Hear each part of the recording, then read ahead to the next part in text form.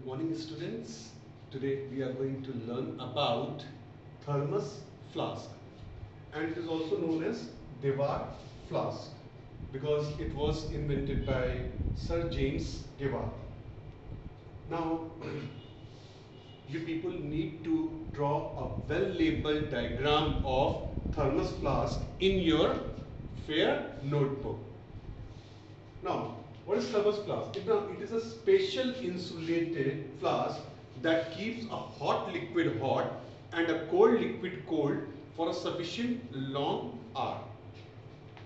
Now, construction, simple construction. This is a glass tube, double-walled glass tube, which is protected by either by the plastic case or by the steel case. Now, the upper part of this glass tube is sealed with the cork, rubber cork or stopper. Now, the inner side of the outer wall, this is the outer wall of the glass tube. Its inner side is silvered and outer side of inner wall is silvered.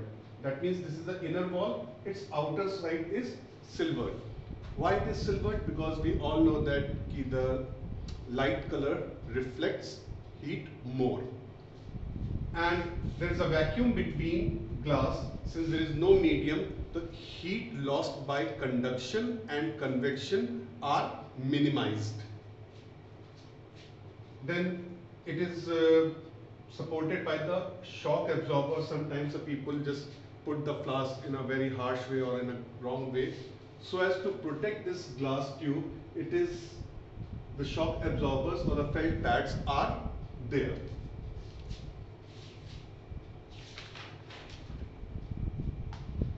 Now, this thermos flask is designed to minimize the heat lost either by conduction or by convection or by radiation. Now, the glass itself is a bad conductor of heat, as we know that, and the vacuum between these two glass walls prevents heat transfer by either conduction or convection.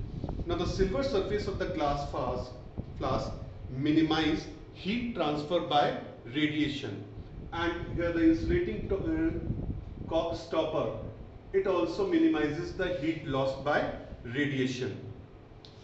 Thank you, students. After this, I will